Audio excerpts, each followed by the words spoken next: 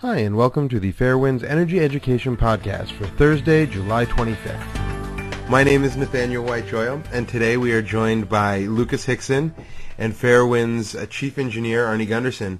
This is a podcast that can be enjoyed as an audio file, or if you want to follow along with our timeline and our spreadsheet, that'll be possible too on our YouTube channel. We're also going to have some really striking imagery of San Onofre.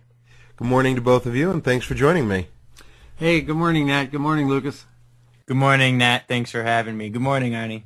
This morning's conversation is going to revolve around Southern California Edison's power plant at San Onofre. We're going to look at a timeline of events, and we're going to discuss the permanent closure of this plant earlier this year. So, Arnie, would you like to get us started? The thing we've been talking about a lot lately is how a nuclear plant can have 40 great years and one really, really bad day. And it's happened, obviously at 3 Mile Island, Chernobyl, and 3 times at Fukushima.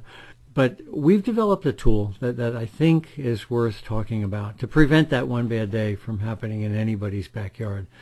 And it's a timeline that allows you to track what's happening at your power plant in your backyard. What the tool does is it avoids nuclear speak, which of course the Nuclear Regulatory Commission and the people that run these reactors loves to cloud things in technical words. But the second thing is the nuclear public relations people try to say, well, the event today just happened and let's just focus on the event today and we don't have to worry about our history of problems at this site. Well, what this timeline does, and it's designed to be used by anyone, what the timeline does is it allows people to track all the events that happened at their power plant. So therefore, when a public relations person says, well, this is unique at this power plant, you can quickly go back and find out that it really isn't unique. It's an important tool. We used it to illustrate the problems at San Onofre. San Onofre's got 8 million people within 50 miles, so that's a big backyard to have one bad day in. So San Onofre is the example we chose to use for this tool, but it could be used anywhere. I'm really pleased with the effort that Lucas has put in on this. This is another one of those cutting-edge tools that Fairewinds tries to provide the public. After Lucas is done describing this particular timeline, I'll get back on and discuss how it has applications throughout the nuclear industry. Lucas, so take us through the timeline. First, Arnie, thank you for kind words on the work. But really, when we were looking at the steam generator replacement project, we're looking at a project that has extended almost a decade now. As Arnie said, when you're looking at an event over time like this, often the data within that period gets jumbled up and remembering dates is very difficult. So there's a few different ways that this information can be displayed to help make it more reader-friendly. And that's what we've tried to do here. And we have learned some things in the course of developing this project.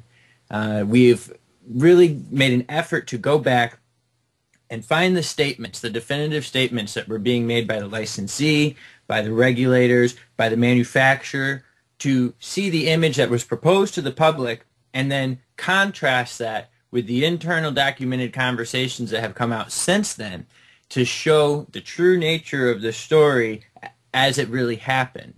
And what we have found is much different than you will read in most reports. It's much more inclusive. Lucas, I think it's really interesting because now, of course, the nuclear industry is blaming the NRC. Different nuclear public relations people are saying, well, the activists shut down San Onofre, and in fact, it was a super solid plant and deserves to run. But what your timeline shows is that the seeds for San Onofre's failure didn't happen when the tubes failed in 2012, but in fact, they happened in 2004. And it also shows that the root of the problem was decisions made by Edison, and that Edison knew crystal clear that the steam generator wasn't like for like. So I really like the timeline in that it focuses attention on the history, the historic decisions that were made that got us to where we are right now. Yeah, this was not a certain project for Southern California Edison by any means. They had already had one reactor which had been decommissioned due to steam generator failures, and they were attempting to do everything they could to prevent that from happening again twice. Unfortunately, the best of their efforts were not good enough to help them succeed in that area. They ended up failing pretty catastrophically. But what you can begin to see is, starting in 2004, Southern California Edison manipulated the CPUC. They essentially hijacked the process and said, if we don't get the opportunity to charge and bill our customers for these steam generators, then we're not going to be able to operate in a couple years, and California is going to experience a power shortage like it's never seen before. Now, over the course of the last 18 months, we now know that California cannot have San Onofre, and the grid works just fine. In fact, the last major grid disturbance in California was due to the San Onofre nuclear power plant. The other thing that you see is that even internally, within the ownership of the nuclear power plant, there were questions and concerns about the process, internally within Southern California Edison, but also with other joint ownership, San Diego Gas and Electric, SDG&E. They had their concerns and opposed replacing the steam generators in 2005. So, Lucas, would you do me a favor and just go back a little bit and explain to me what a CPUC is? Well, the CPUC is the California Public Utilities Commission, and it is supposed to be a ratepayer advocate. It's supposed to regulate the trade and sale of electricity to ensure that the cheapest and most available electricity makes its way out into the grid. Unfortunately, they are, in many people's opinions, largely compromised due to the makeup of the commission. The president is a former Southern California Edison executive. There are multiple utility executives on this commission, and it does seem to have this conflict of interest with the rules and the decisions that they're making. So this tool we have here is, goes back to '04 and up, essentially the last 10 years of data. There's nothing stopping it from going back in time, but can you tell us how unique it is to San Onofre, or is this a tool that can be used by other people to map out the nuke in their backyard? I think that this is an important tool for practically any nuclear installation. We have, in the history, we've created multiple timelines on the Fukushima disaster. I think that there are events that can be found and tracked at every nuclear power plant that go far beyond the imagination of the reader prior to seeing that timeline. I have yet to find a nuclear power plant where I have not been surprised, if not mildly alarmed, at the track record that they show over time when you legitimately collect the data and analyze it on one plate instead of trying to break it up, as Arnie said, into these little event-sized bits. There's two portions to the timeline: the front end, the skin that the reader looks at, and then the back end is actually a little more than in a spreadsheet. And it is the way in which you put in the data that allows us to present it in such a concise manner.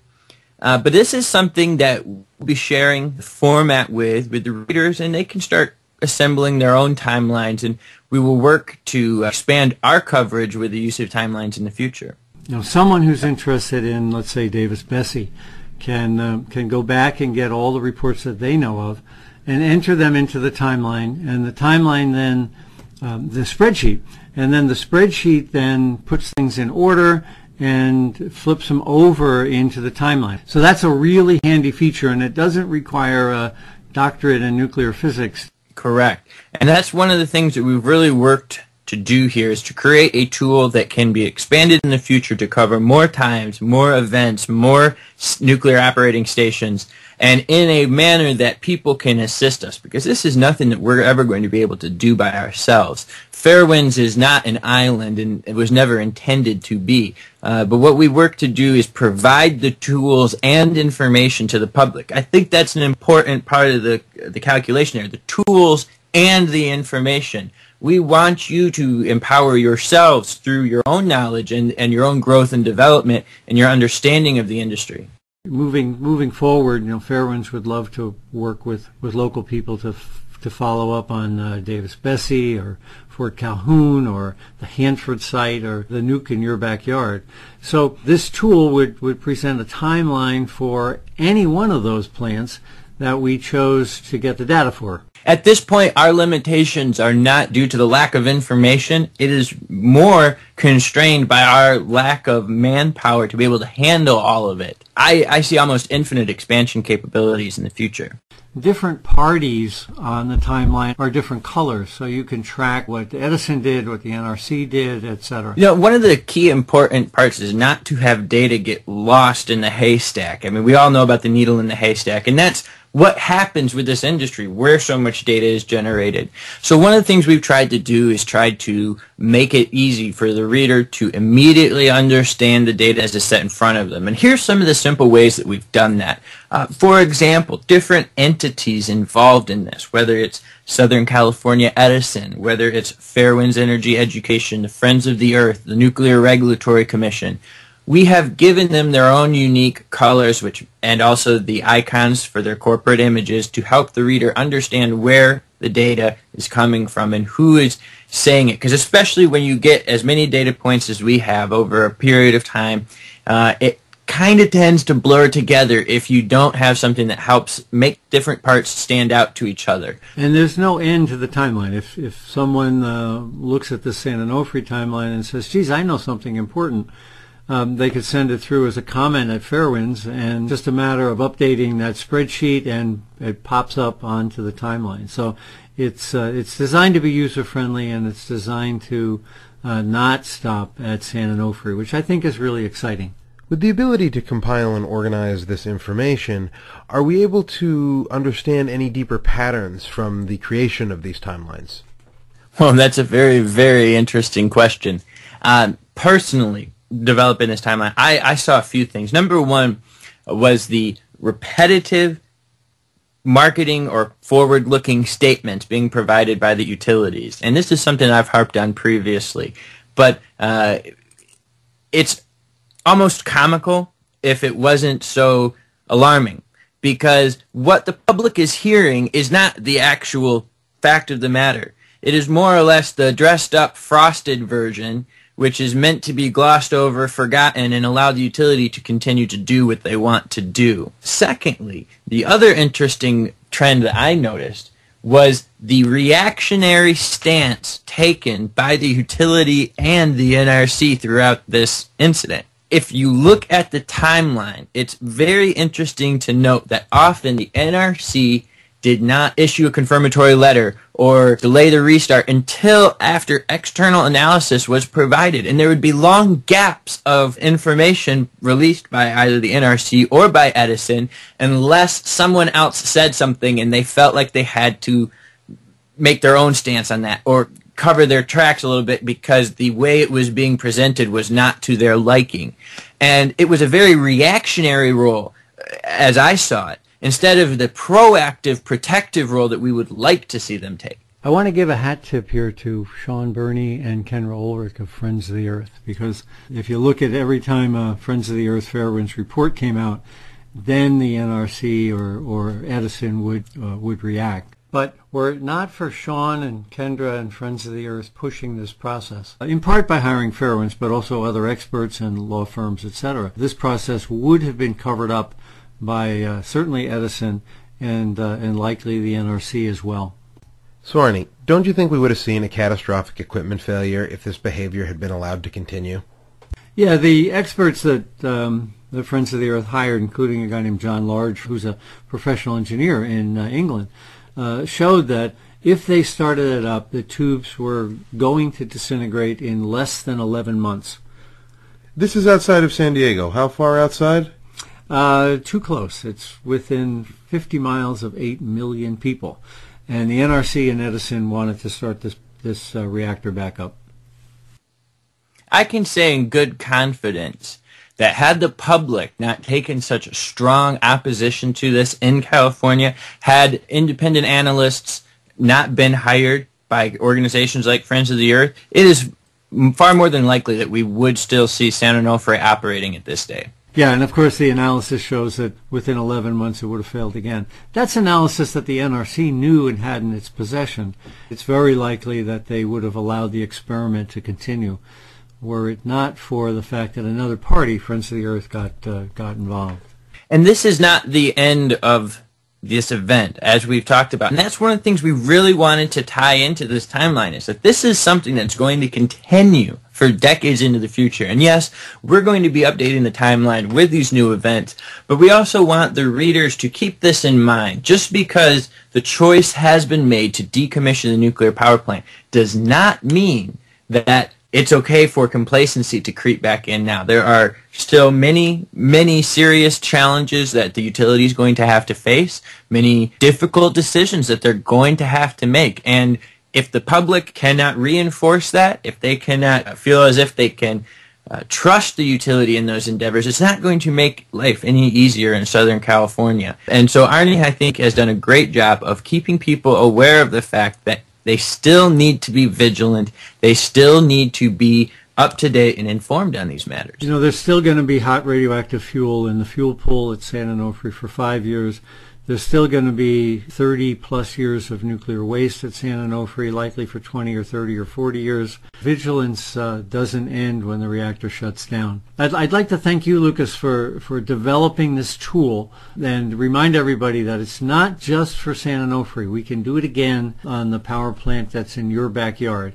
And I'd like to also note that this is our fundraising month, and this is the type of material Fairewinds turns out for citizens, so we can become better citizen scientists. We hope that you can donate to allow us to continue to do this kind of cutting-edge research. Guys, thanks for joining me today. It's been incredibly informative, and we've all gotten a chance to really understand what's happening at San Onofre. Hopefully we'll see more of these timelines so we can better understand what's going on at power plants around the world.